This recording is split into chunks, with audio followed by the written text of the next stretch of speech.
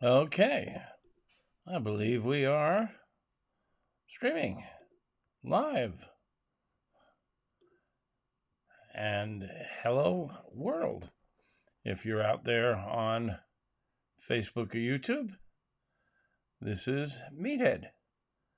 And hello, Dan. You're always among the first to clock in. Good to see you. Happy New Year. Happy holidays. and I thought tonight we would do a little conversation around prime rib. I just did some prime rib for Christmas, and I tried something a little different and something a little new.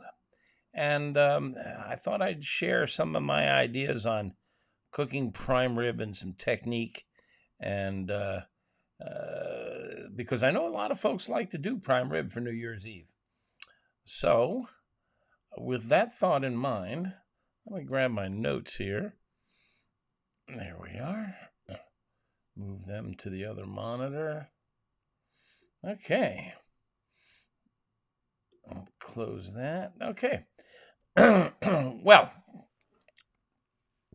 I mean, we certainly have a magnificent piece of meat if we're doing a prime rib, or if you're doing a Chateaubriand, beef tenderloin, which is where the Chateaubriand is cut from. These are super premium, super expensive, and super marvelous tasting pieces of meat. And it would be a terrible shame to overcook them. But most recipes for cooking them are recipes for overcooking. And the trick to getting them right is doing something that you probably have heard of, if not practiced, and that's reverse sear. Now, I know a lot of people think that's a technique for doing steaks and chops, but it's also a technique for doing chicken and turkey and prime rib and beef tenderloin. The whole concept behind reverse sear is that if you keep the temperature low, it will cook more evenly. If you put it in a high temperature oven, and a grill is nothing but an oven or a smoker, a lot of energy builds up on the outside, and as it travels to the center, you get a rainbow effect. You get a dark crust, which we want, and then below that you get a brown layer, and below that you get a thin tan layer, and then below that you get a pink layer, and below that, finally in the center, it's perfectly medium rare, or 130 to 135, which is the temperature at which beef is most tender and most juicy. So, the goal is to have maximum amount of maximum tender and juicy. And the way to do that is you start out with a low temperature, not a high temperature. And that brings the temperature up gently and evenly so that the meat, if you think of it as a thick tube, will be even temperature edge to edge, but it's not really dark brown and crusty on the outside. Now, a lot of recipes want you to start by high temperature browning the exterior, but that's how you get that rainbow effect. You're going to do that at the end, and if you're doing it on a grill, you're going to divide your grill in half and set it up in two zones. A hot zone where all the fire and flame and coals, and if it's a gas grill, the flames are, and then a not hot zone or an indirect zone where there is no energy directly below the food. You don't want to do it on a rotisserie. It's too hot. So you just set it down on the indirect side, and warm convection air gently warms it. That's all there is to it. When it gets close to your target temperature, let's say you like it medium rare, as do I, 130 to 135. When it gets to 120 or so, then you move it over to the hot side and you lift the lid because you don't want to roast it anymore. It's almost finished roasting. You're just now cooking the surface. You cooked the interior on the indirect side.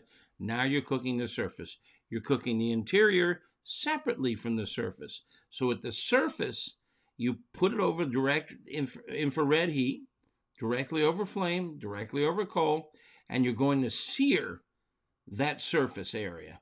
And you're going to roll it over about a quarter turn and sear. It takes only about 4 or 5 minutes, depending on how hot your burners are or your coals are. And then you're going to turn it some more, and you're going to turn it some more, and you're going to turn it some more until you've got a good all-round sear. And that's how you do a classic reverse sear roast. And that's the right way to do a prime rib or a beef tenderloin and get it perfectly even temperature, even color through the center. And it will be absolutely spectacular. But yours truly being the tinkerer that I am known to be, I threw in a couple of twists this year. I started out at a low temperature in a smoker, and I left it there for about a half hour to an hour. Actually, it was about an hour. Just enough to give it a light smoke flavor. I didn't want a heavy smoke flavor, and I didn't want to cook the meat that much. So I gave it a very light smoke flavor right out of the fridge. It's cold, so it's not going to absorb a lot of energy, and I gave it about an hour of smoke.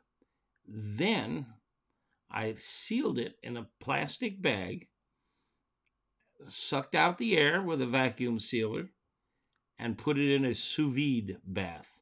Now, by now, probably most of you know what sous vide is, but just in case you don't, here's a very short summary. In this, it's a tub of hot water, and I set the temperature for 130, actually 131. At 131, that's medium rare. And when you drop the bag of meat into 131 degree water, it slowly warms up to 131. But it can't go to 132 or 135 or 155, which is well done. You can't overcook food in a sous vide bath. And that's the trick of it. Now, it's not boiling the meat. We don't want to boil the meat because it's in a plastic bag. So it's not being dissolved by the water. All of its flavor is locked in. Most of it. Some moisture comes out of the meat. And you can leave it there for hours. In fact, I left it there for 7 hours. And that's how long it takes to get it to 131 edge to edge. And then a few extra hours, which tenderizes it. And the enzymes kick in and soften it. So started with an hour in the smoker. Oh, I skipped a step. Sorry. Before it goes in the smoker, I salted it. That's dry brining. You give it a good layer of salt, about a half a teaspoon of Morton kosher salt per pound of meat. And that gives the salt chance in an hour in the smoker and 7 hours in the sous vide to penetrate. And it will penetrate deep. But I didn't put any spices on it yet because they're too big. They won't go into the meat. So after 6-7 hours in the sous vide, I had to go over the river and through the woods to my niece's house. It was about a half hour away. But I was able to leave the meat in the bag at 131. Oh, I didn't explain. It gets to 131 and it stays at 131 with a device. It's a tube that has a heating element in it. It's called a sous vide immersion temperature. It's essentially a heating element with a fan that circulates the water. So it's an immersion circulator, and they're available for I've seen some for $100, $150 on up to $700-800 or so. And I use one called Joule, Joule, really nice. Talks to my smartphone. I can set the temperature precisely, and it just holds the meat at perfect 131 for as long as I want it to. So I took the thing, unplugged it, because it has to plug in to get heat up. But it was only a half hour. The temperature hardly changed. When I got to my niece's house, plugged it back in, went right back to 131, and it sat there continuing to heat for another hour and a half until it was almost dinner time. Then, when it's almost dinner time, I unplugged it, took the meat out of the bag, put it in a big pan, patted it dry, because a lot of moisture comes out of the meat when it's in the bag. Patted it dry, painted it with beef fat or beef tallow, which I'll talk about in a minute.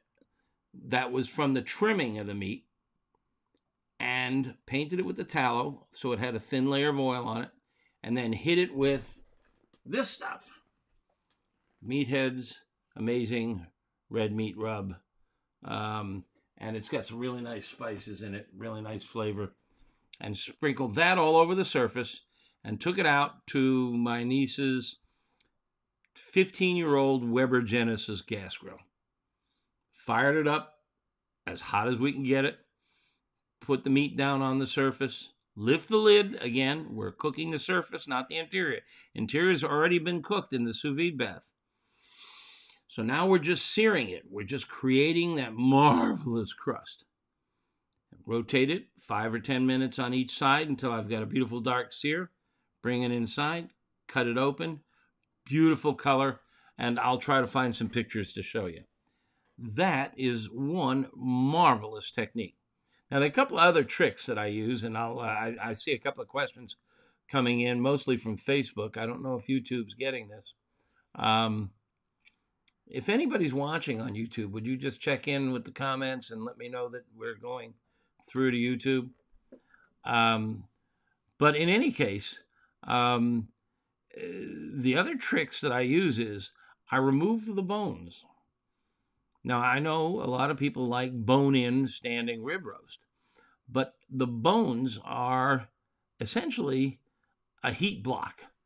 They're like the tiles on the bottom of the space shuttle to reflect energy. They reflect energy and reflect heat. If you've ever had a ribeye steak with a bone in, you know that the meat next to the bone is not as cooked as on the other side. In fact, if you like your meat medium rare, the meat next to the bone is pretty rare usually. So I remove the bones so it will cook evenly on all sides. And those bones I set aside because they're going to be an entirely separate meal. They're fantastic. Love to smoke those bones for 3, 4, 5 hours. The meat in between those bones, little meat on top of those bones. That is just one delicious meal. So now I've got not only my prime rib meal, but I have my rib bone meal, which is essentially baby back ribs from the steer. They're steer back ribs. Then I had 18 people to feed. I also peel off the outer muscle, which is called the spinalis. And if you've ever looked at a ribeye steak, you've noticed that there's one big round muscle in the center, and then there's this little crescent muscle on the outside with a thick layer of fat between the two. And everybody hates that thick layer of fat. They cut it out. But that muscle that wraps around, and I'll show you some pictures of this, is called the spinalis dorsi. And it is the best tasting muscle on the animal. It's like Wagyu. It's really beautifully marbled, and it's incredible. But because it's on the outside, it almost always overcooks. So I peel it off, and it comes off, and it's maybe 18 inches long, 6 inches on one end, and 2 inches. It looks like a giant salmon fillet. It's only about 1 inch thick. And that's another meal. Actually, I get 2 meals out of that. Then I trim off all the excess fat. Nobody eats all that thick layer of fat. And I don't want the fat in the way of my rub. I want my rub on the beef. So I sprinkle with rub on the beef. So I trim off almost all the fat. And I render that fat. And that fat is what I used to paint the meat before I put the rub on there. And we'll talk a little bit about rendering fat in a little bit too. And if you're into it, you can make candles and soap from that fat. But that fat is also very good for things like French fries. In fact, I don't know if you're aware, but until 1993, all McDonald's French fries were cooked in beef fat, or beef tallow it's called, or suet it's sometimes called. And that's because it has a marvelous flavor. And when they switched from beef fat at McDonald's to vegetable oil, people went nuts because the flavor changed. McDonald's fries have always been good, but they were better when they were cooked in beef fat. So that's a quick thumbnail summary. I have to look at my notes, see if I left anything important out of how I've done it. And while we're talking, I'll get you some pictures of this process, and we'll answer some questions. And let's take a look at the questions over here and see what we got. Good old Dan Mancuso, who never misses. Hello, Dan. Andy Augustine, I cut plenty of prime rib, but I've never had one. Love to learn more. When you cut it, you mean you're a butcher, perhaps? Oh, you really should try. I know they're expensive. You know, it's called prime rib, but it is still subject to USDA labeling. And so you can have choice, top choice, prime, and then you can get into Wagyu and other things. All prime rib is not necessarily USDA prime grade. In fact, USDA choice grade prime rib is delicious. It's called prime rib because it's what's known as a primal cut. The animal has several primal cuts on it, big cuts, which are then broken down into smaller cuts. So it's a rib primal or a prime rib, and it's not necessarily USDA prime. And USDA choice is just fine. That is a very tender and delicious cut of meat. There's also a grade that is not well known called top choice, and it's the best of the choice cuts. It's almost prime, but it's priced as choice. So that's a good one to get if you can get it. Hello, Charlie Jones and Daniel Blake. Renee Miller? Am I talking to Keith's wife, Renee? Are you tuned in from Florida? Your husband and I went to high school basketball games today, if that's the Renee Miller I know and love. And your dog spent the day with my dog. I love high school basketball. Keith Miller and I, my friend and neighbor, a retired fireman and a local substitute teacher at the high school. The Chicago area, which is where I live, has some great high school basketball players. I mean, I saw Kevin Garnett play here in high school. You know, I saw Derrick Rose play here in high school. I've just seen a dozen or more great professional players play in high school. Unfortunately, today's games didn't have any of them. There was a kid who was 6'10", but I think he had lead shoes on. But it's just fun. I love watching high school sports. They're not playing for the NIL money. They're not getting into the transfer portal next year. They're not sitting out the ball game to get ready for the NFL.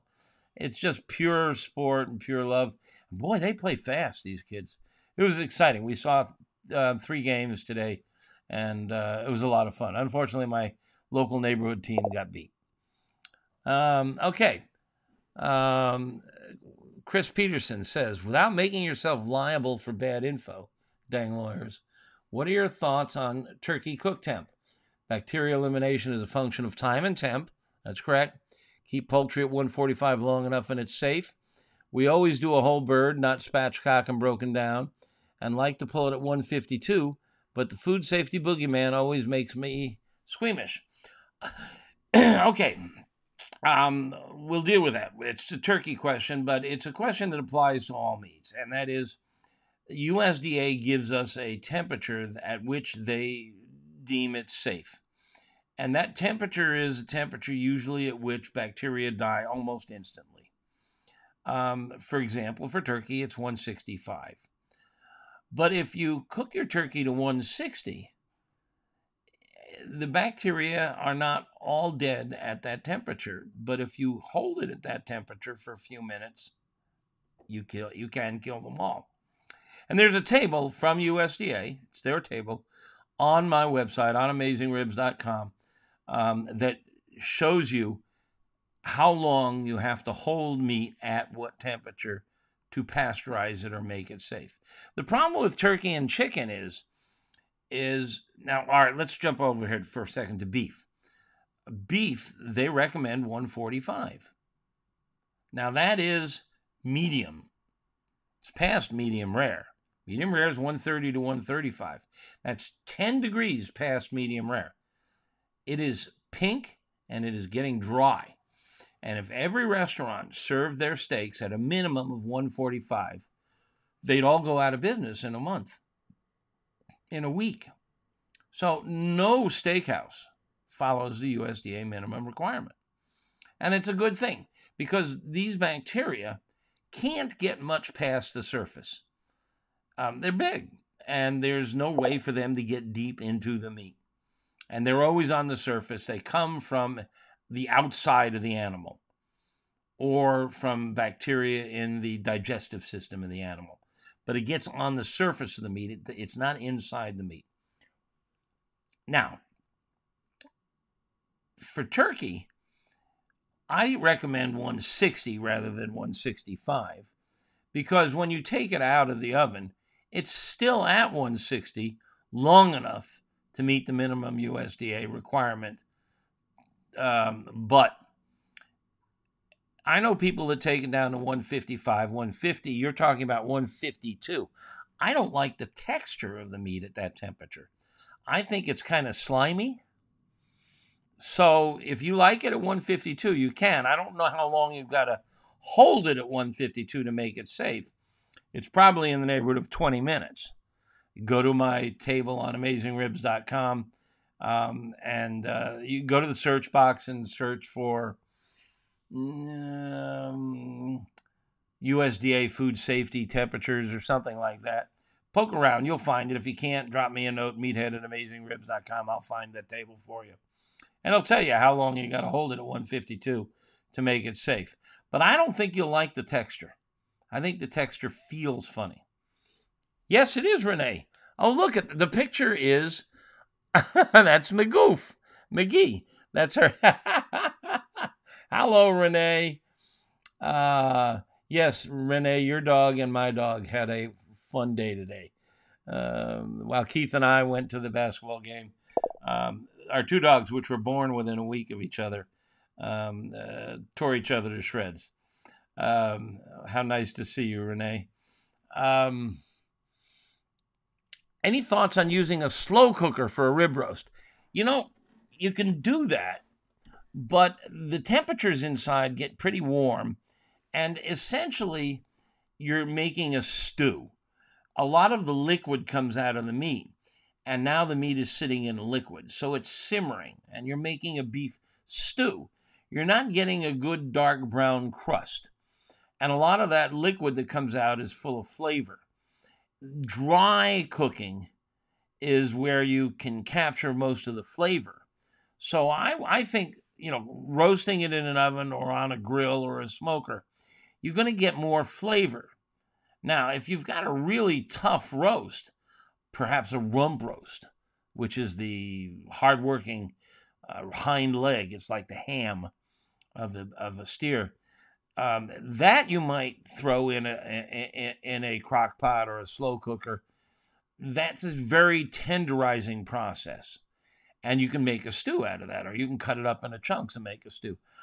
Personally, a prime rib or a tenderloin, I want to cook it in warm air rather than warm water. Vernon Kelly Mason. Been following you for 10 years or more. A stalker, eh? I cooked a rib roast in the pit barrel cooker this Christmas. Pit barrel cooker. It's a really fun cooker, by the way. It's just a big old steel barrel.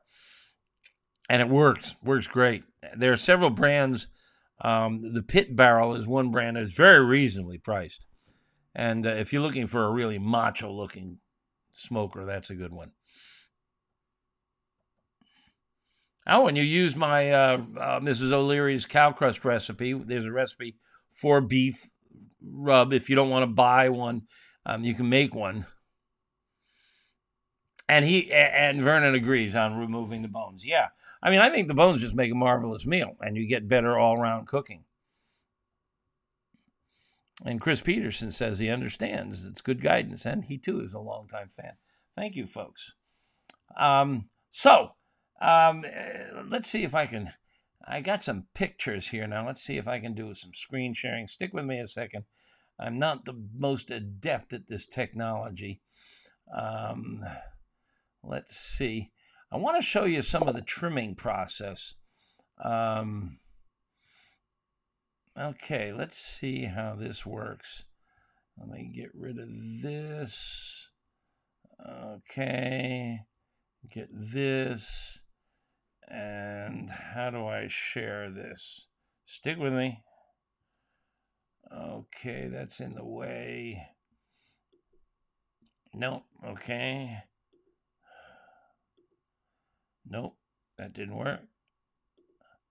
Nope. Aha! Okay. I have figured out how to get two programs open at once on this new operating system. And here's the screen share button. Oh!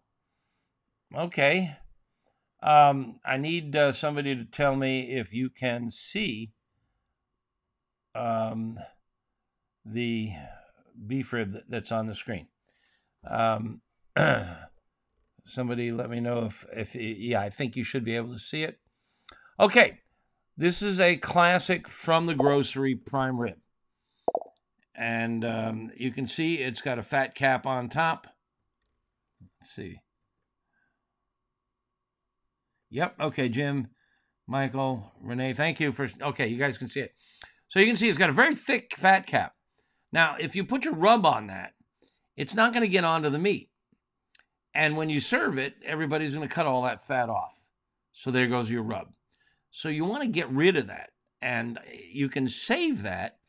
You can grind it the next time you're having a hamburger and add it to your hamburger mix, which will add a little more fat to your hamburger. And I'll remind me before this conversation's over to talk to you about increasing the fat of a burger and then doing what everybody tells you not to do, and that is smashing the burger on a grill. If you increase the fat, you can get away with it. And I'll talk about that in a minute. Okay, but you can see in the center, I don't know if my cursor is visible, but in the center is a muscle there called the eye of the ribeye. And that's the longissimus dorsi, or the long muscle. And it runs, you've got one running right down your back next to your spine. It's that long tubular muscle that starts up by the shoulder blades on your back and runs all the way to your hip. And the steer has the same thing. That's it right there, the longissimus dorsi.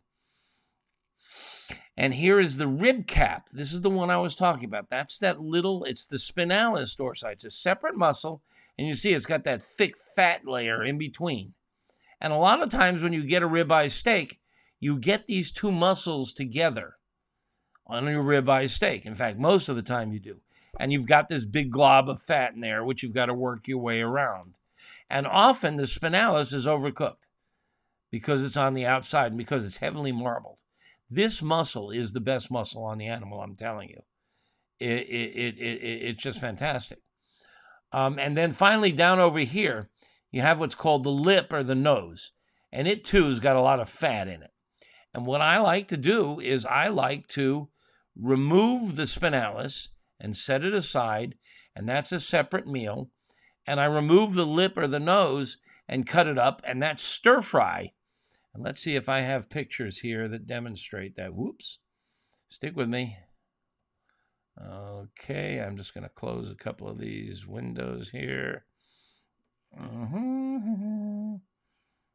Stand by. Well, here, I just want to show you this one. Let's see if that's visible. Yeah, you can see that. That is the... come on. With the bone. You can see here I'm starting to remove the bone. You can remove the bones just by running a knife between the bones and the meat.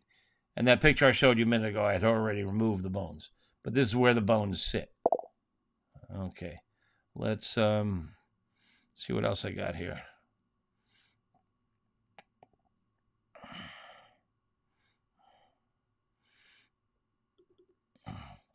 Okay. Whoop. Stop it. Stick with me, I just lost my place. Okay.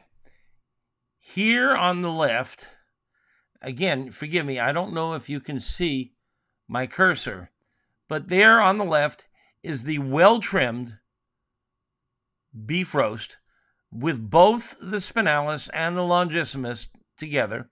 But look at all the fat that came off of that baby. Almost 15 to 20% is fat. So at 25 to 30 bucks a pound for this monster, you're wasting a lot of money on bone and fat. It's just the way it is. No way getting around it. And here in the tub, you can see some of the bones. But look at how beautiful and clean that is. And I know that you know that fat is flavor. But remember, it's the fat within the meat. All the fat you can see on that log of meat is going to melt within the meat, and that will give it flavor. This fat that I've trimmed off the surface is not going to penetrate the meat. It can't penetrate the meat. The meat is 75% water. The fat is oil. Oil and water don't mix.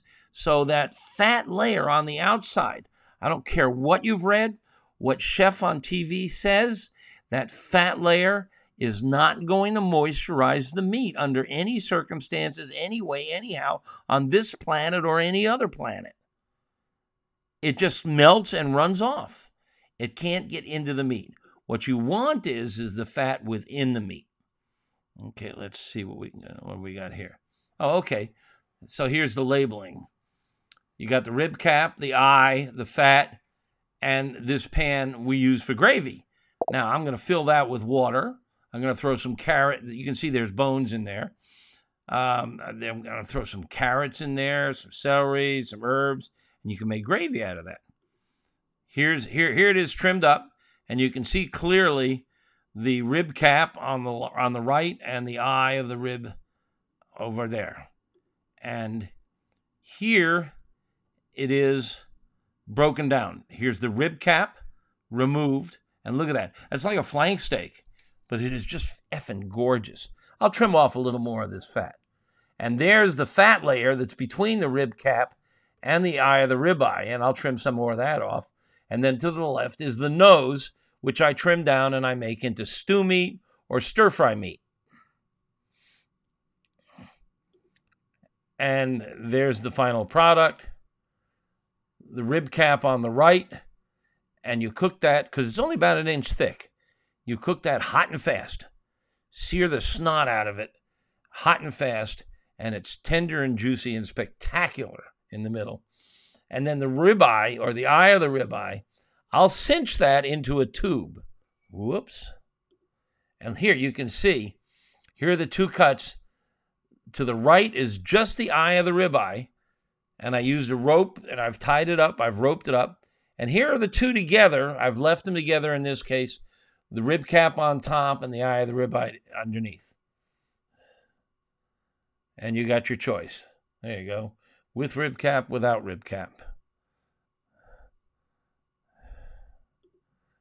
And, okay. So...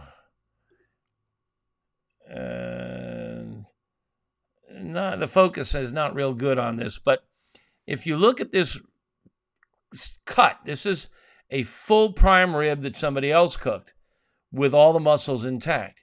And you can see B, the rib cap, or here it isn't down in front. It's more focused. Again, I don't know if you can see my cursor, but you can see the rib cap is overcooked. It's well done. And the eye of the ribeye, the longissimus, is cooked medium rare. And then the nose is just full of fat, and it's overcooked too. So breaking it down,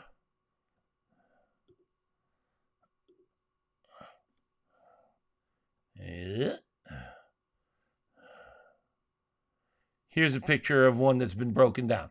That's just the eye of the ribeye, perfect medium rare, edge to edge. With a good, that's a reverse sear. Here it is again. You can see it's a little sharper. Okay, so stick with me here. Let's see. Now, if you don't reverse sear, why is this not...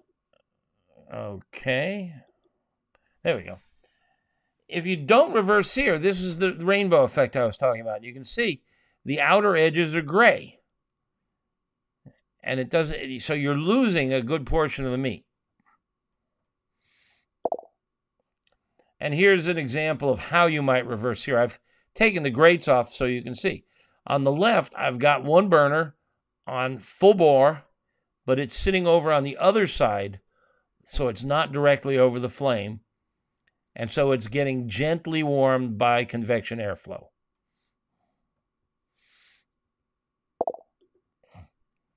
Finished product.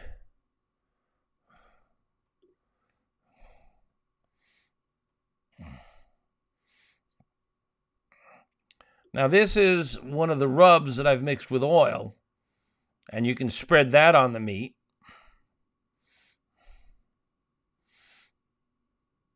What do we got here? Okay. This is a really important concept. Again, a lot of the instructors get this wrong. They'll tell you, here, I just got this the other day. This from a really good market. In fact, where I bought my roast. And it's telling me that if it weighs 4 to 5 pounds, it takes 60 to 70 minutes to cook at 325. But if it weighs 16 pounds, it takes 3.5 to 4 hours at 325. That's wrong. That's wrong. The thickness of the meat is what determines the cooking time. The heat has to enter the meat from the outside. As the heat enters the meat from the outside, it warms the meat gently until it gets to the center. So here's a 10-pound 4-inch, here's a 5-pound 4-inch thick. They take exactly the same amount of time, even though one weighs twice as much as the other. Because it's not the weight that determines the cooking time. It's the thickness that determines the cooking time. Very important concept. Now, when it comes to turkey, there is a correlation because the breast, which is the thickest part, tends to be thicker on a more heavy bird. So weight is a factor there, but it's still the thickness. It's the thickness that counts. And there you can see the nice round cinched up roast cooking.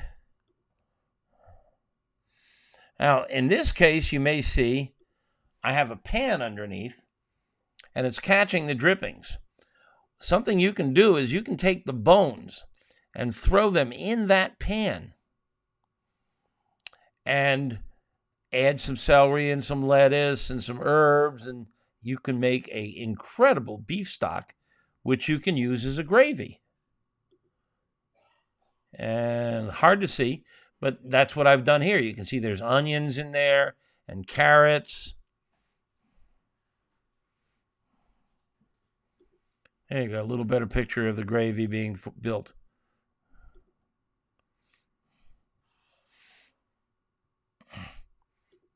And there's your crust. Dark brown, lots of flavor.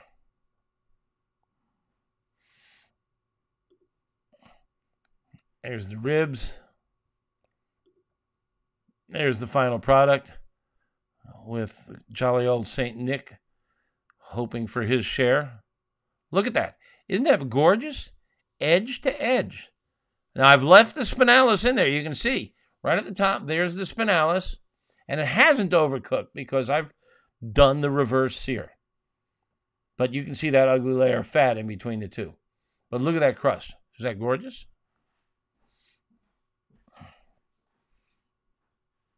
Okay. Well, I think that is the extent of my roast pictures.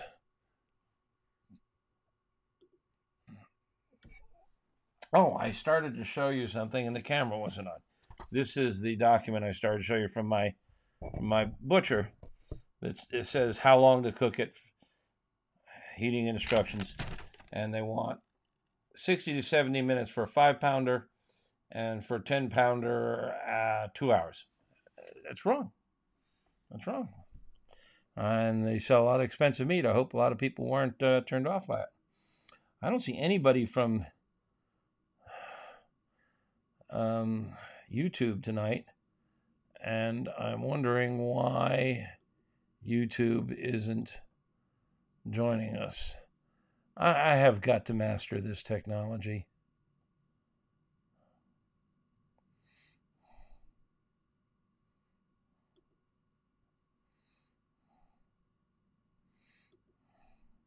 Well, I don't see how to turn it on. Okay, well, that covers... Oh, I was going to talk about rendering. My wife and I did some rendering this weekend. Basically, the technique is you take all the fat. Now, you can throw it in a pan on top of the stove, but it's going to be hotter at the bottom. There's a chance it might burn. And it's harder to regulate the temperature up there. Now, some people will put water in there, which then regulates the temperature because it can't go above 212. But now you're mixing water in with your fat, and you've got to evaporate all the water before you get the fat. We throw it in a cast iron Dutch oven and put it in the oven at about 175. You can crank it up to 225. That's your standard smoker temperature. If you want to do that with the lid off, get a little smoke flavor on your tallow, you can do that. But I like it nice and clean, and so we just put a lid on it, put it in the oven, and it ran for maybe 10 hours, and most of the fat melted, and I got about a little less than a quart of beautiful. It comes, when it's melted, it's kind of a golden yellow, but once it solidifies in the fridge, it's creamy white. And it's good for French fries, believe me, trust me. So, okay, let's see if we've had any more questions here. And, yes, Renee, that was Ivy. Yeah, Michael Quick says he takes all that fat cap off, and so do I.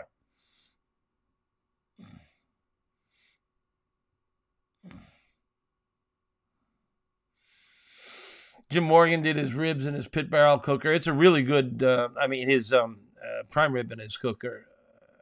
Ribs in his cooker. Everybody loved them.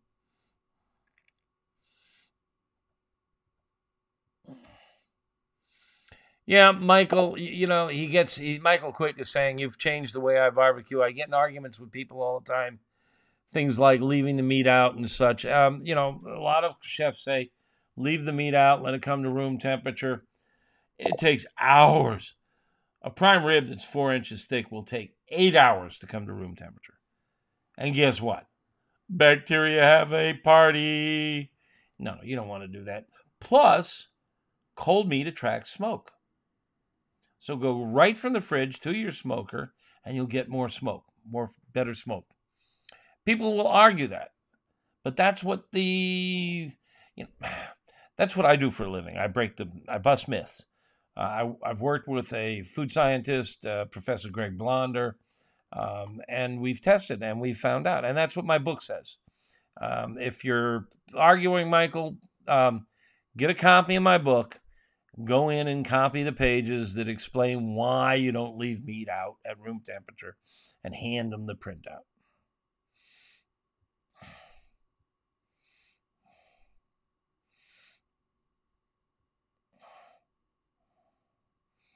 Yeah, Renee, you can do it in an oven. You don't need to do it on a grill or a smoker. Just start it at 225. Peel off all that fat. If you want to leave the spinalis on, you can. Just get as much of the fat as you can off. Make a nice rub. On my website, my Mrs. O'Leary's rub is a really nice one. I have 2 beef rubs. Pick one. Get a nice rub on it. If you want, put a quick layer of oil to help the rub stick. And just cook it along at 225. make sure you've got a meat thermometer. And when it gets to about 120, turn the broiler on high. And broil on one side for 5 or 10 minutes till it gets a nice dark brown crust. Rotate it a quarter turn. Broil for another 5-10 minutes. Another quarter turn. Broil until you're all over nice dark brown. Check your temperature, and by then it should have gone to 130, 135, and away you go.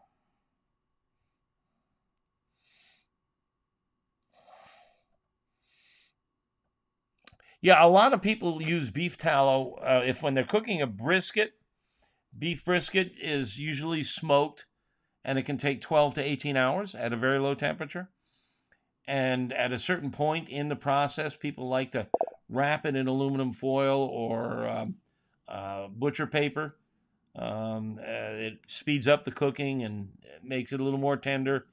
It kind of helps steam and braise it. And they will often put a little beef tallow in there at the same time. I'm not convinced it has much effect. Again, that brisket is 75% water. Beef tallow is 100% oil. Oil and water don't mix. So it may, I don't know what it does. It's not getting into the meat. So I don't know.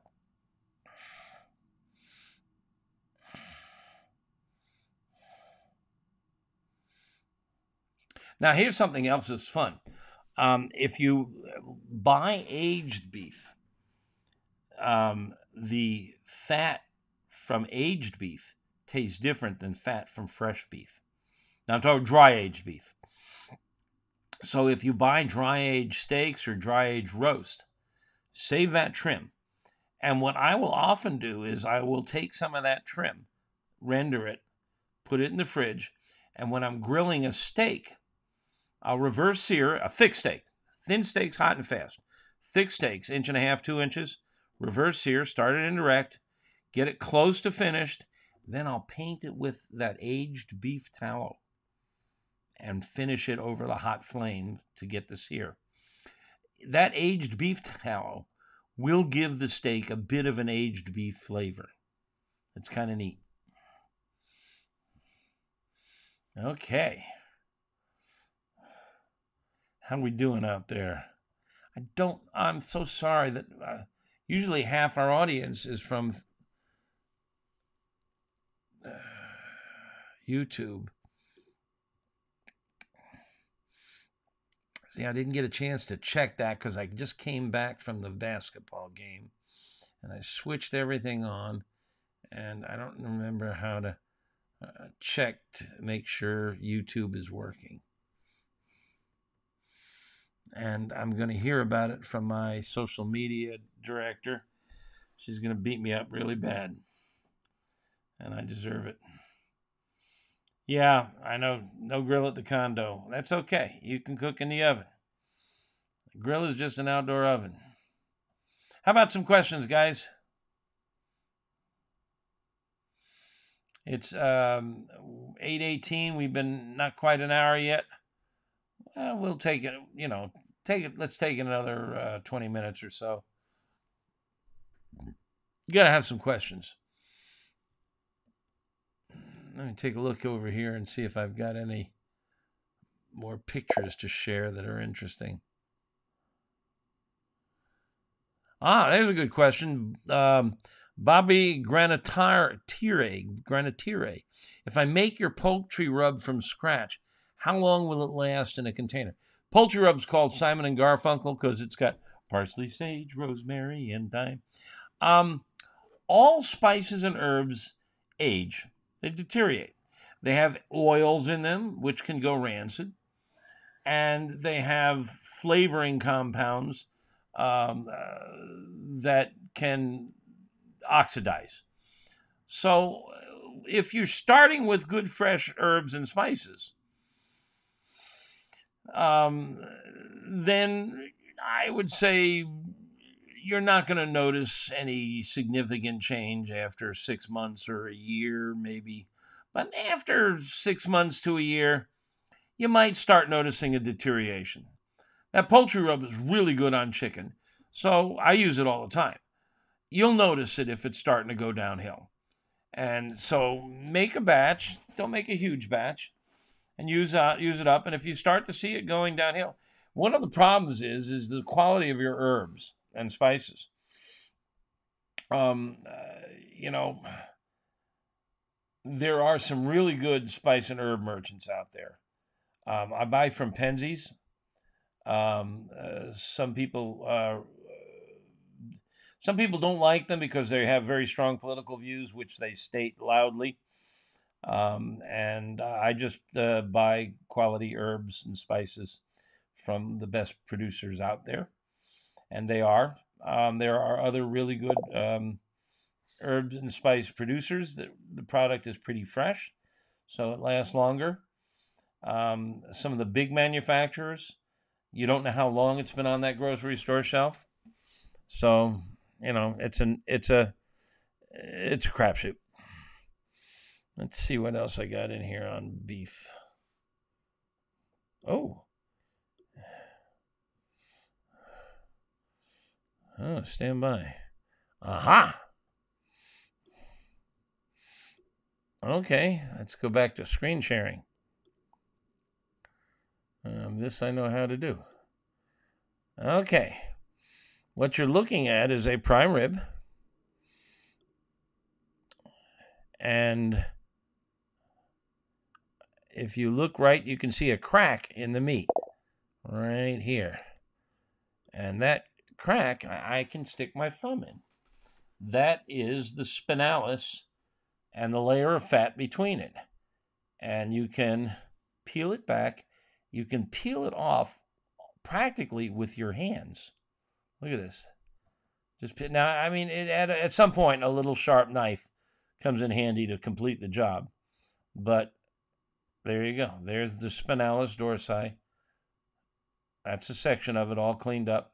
That's a gorgeous piece of meat. And then there's the eye of the ribeye.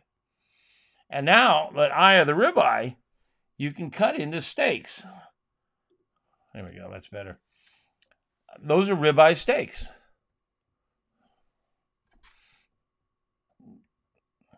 And then here's the spinalis in a plastic zipper bag. Let's see what else we got here. Okay, here's another spinalis removal operation with a knife this time.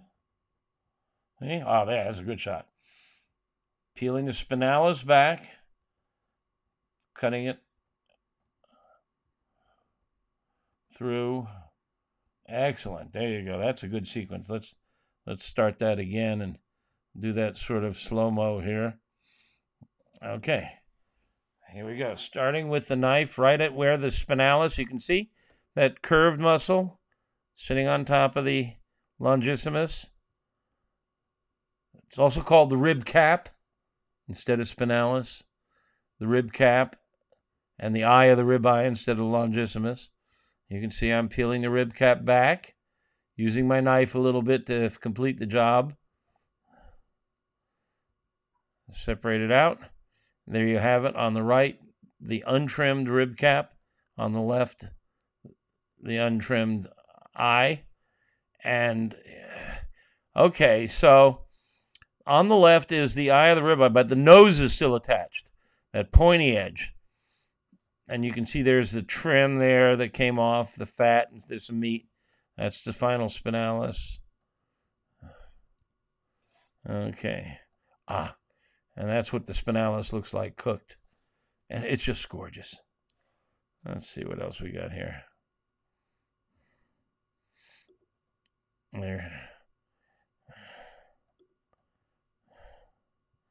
There we go. Hot and fast.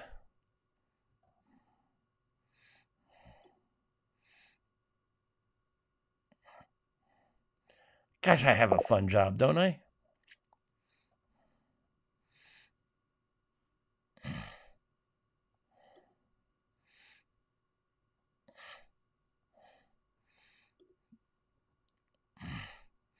Okay. All right, let's put the pictures away.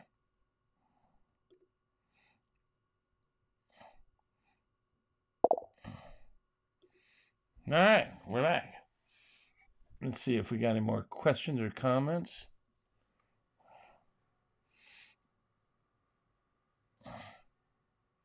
Well, Bob Granatier says the poultry rub, you've made it, so it's very good. Skin on or skin off grilling fish. You know, um, it depends on the fish. Some fish will just fall apart without the skin. Um, I live in the Chicago area, and fresh fish is really hard to get. And I was raised in Florida, where fresh fish was an essential part of my diet. And a few years ago, we discovered a company called Sitka Salmon Shares.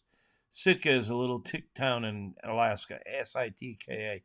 They've changed their name to Sitka Seafood, I think. But they ship frozen seafood from Alaska. And I think now they're bringing in some Atlantic seafood as well. And it is just effing amazing.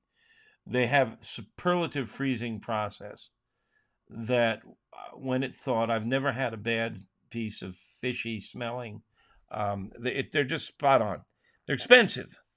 But if you're like me and you're landlocked, and they send me, line caught salmon, and the skin is on, and we usually just leave it on. I like to cook it so that the skin gets crispy, and I like it. My wife doesn't. So there.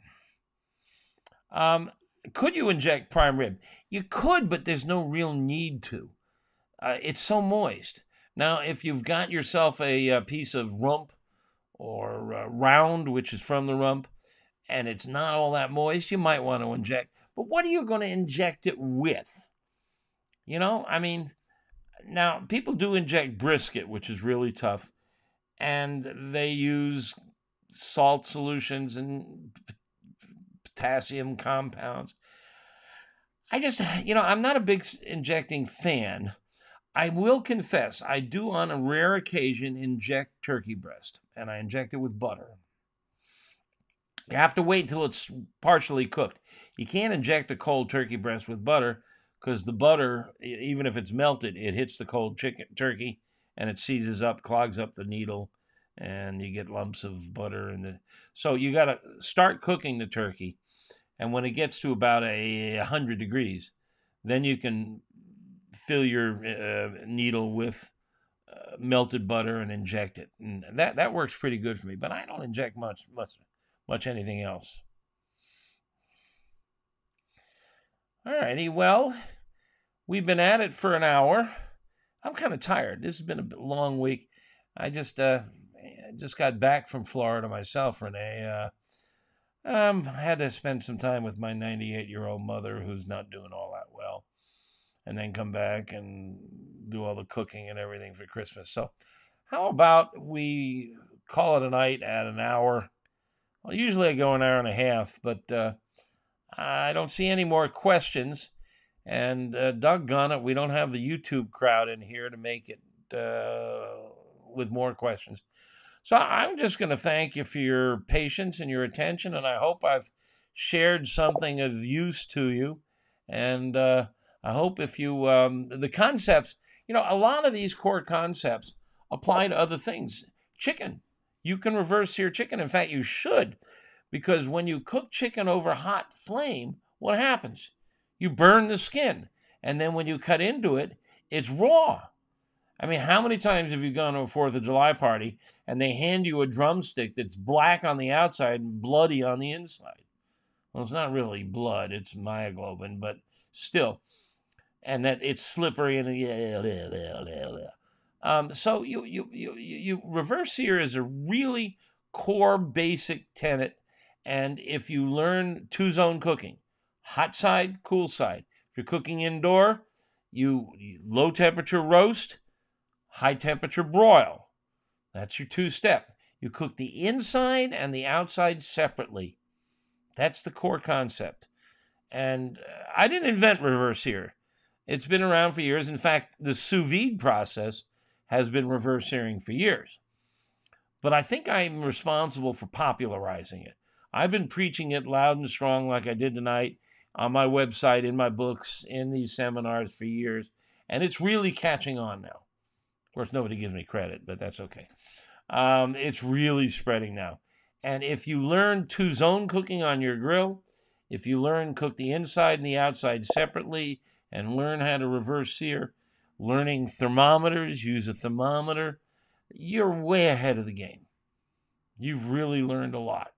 So, with that thought, I've been hearing, thank you, very nice, some nice people saying nice things. I'm going to call it a night if you'll permit me. I have a glass of wine here, and usually I'm sipping while we're doing this, and I didn't get a sip of wine yet. So I'm going to have a sip of wine and get to bed early. And what's going on? Oh, staff meeting tomorrow. Yay! Don't we love meetings? And because my mother is not all that well, I've managed to escape staff meeting 2 weeks in a row. All right, guys, thanks for your attention. Thanks for hanging out with me. Remember that cooking anything you can cook indoors, you can cook outdoors, only better.